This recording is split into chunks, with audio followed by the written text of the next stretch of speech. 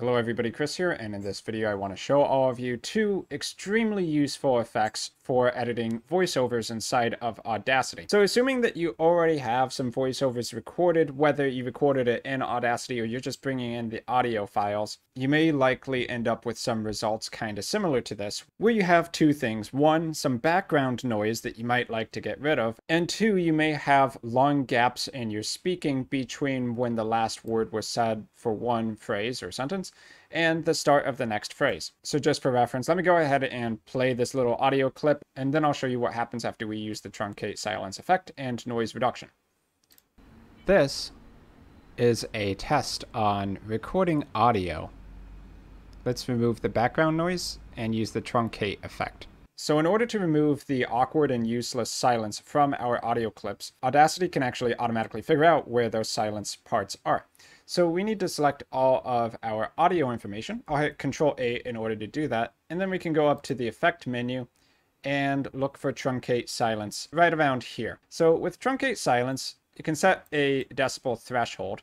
So I would say that the defaults here are going to work fine. The background noise here is definitely way below -20 decibels. So the duration here refers to the minimum period of time that the audio needs to stay quiet for. In this case, 0.5 seconds of -20 decibels or below that.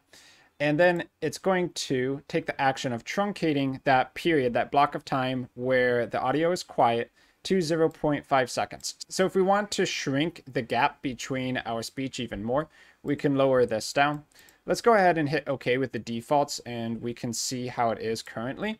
So I'll go ahead and play it one more time. This is a test.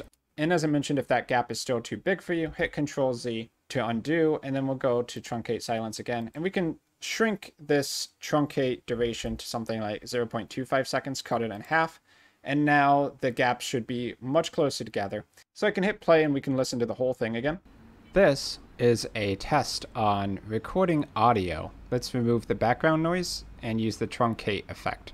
So hopefully you can see how that can get rid of a lot of dead space really quickly and automatically. Now, of course, we also have another really common problem, which is that the recording has some background noise in it. So in order to remove background noise with Audacity, we need to select part of our recording that only has background noise in it. So it shouldn't have any of the talking we actually want to keep. We're basically taking a sample, and I will start from right about here and go back to the start. So you see this is just background noise, there's no speaking. And now we can go up to the Effect menu and go to Noise Reduction.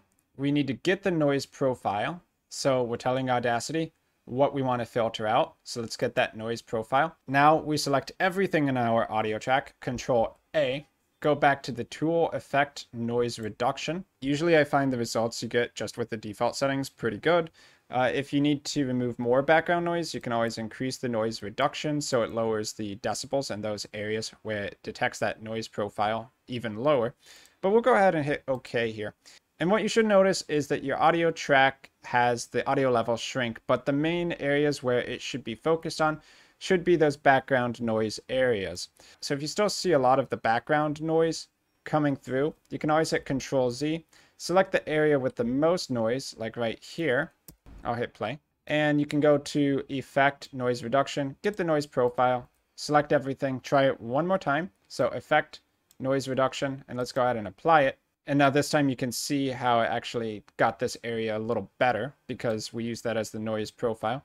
And we can go to the start, listen back to our entire track and see how it has improved with those two effects. So let's go ahead and hit play.